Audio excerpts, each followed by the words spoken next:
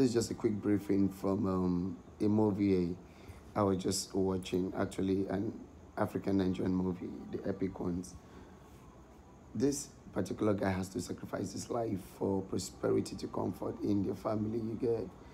And that prosperity is that one that the world will speak of. You understand that because they've been suffering from poverty in a long while, like the lineage is being caused or some. But then the point I want to stress out from that case is this: life is very crazy. Life is more delusional. It's interesting. Life talks to us, but how do we understand it? Okay? How do we best understand what life is trying to tell us? Sometimes in life, you need to take the ultimate step to get out of that comfort zone that you assume it is to where you really ought to be. You get? Sometimes it's difficult for you trying to make a decision, but then have you thought about some certain factors beneath it? Let me put it like, for example, let me use the gender thing, for example, like you as a lady, you really love a guy so much, right? But then this nigga ain't loving you back like you want. Even you as the lady, you know it.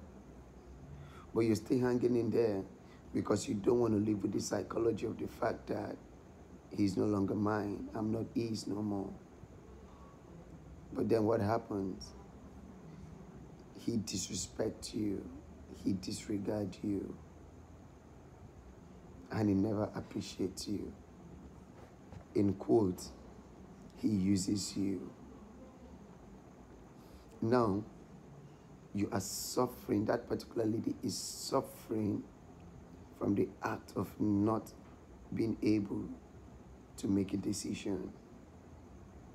And that act of not being able to make this decision is because she is not ready to sacrifice something for another. Sometimes you could hold on to it for too long. All it might give you is pain. But then you have the answers. Go for it. Grab it. We need to make those ultimate sacrifices for us to be where we want to be. We need to make those ultimate sacrifices because some certain things ought to be put in place. What are the sacrifices are you making for yourself to get out of that place that you ain't want to be? What are your own sacrifices? What are you doing about it? What are you letting go for one to come in? Sometimes you got to let go for others to come in. And sometimes you can still hold on to what you have and yet others will still come in. Life is deep.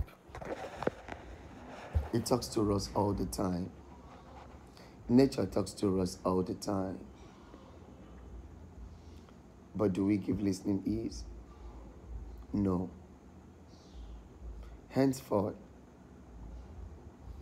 scrutinize yourself because you know yourself better off than anyone. You alone know yourself better off than your parent, even your mother, that might be so close. Scrutinize yourself very well. There are times we tend to tell people lies, but then I don't believe we're going to be telling lies to ourselves. Check your life properly. Check the angle of your life that you really ought to give the ultimate sacrifice for you to make that change come forth. Scrutinize yourself properly. And that's the only way you are fixing a lot of things that ain't fixed before. It's your homeboy Green. Thanks for watching. You can always subscribe. like and share that. What's up? Peace out.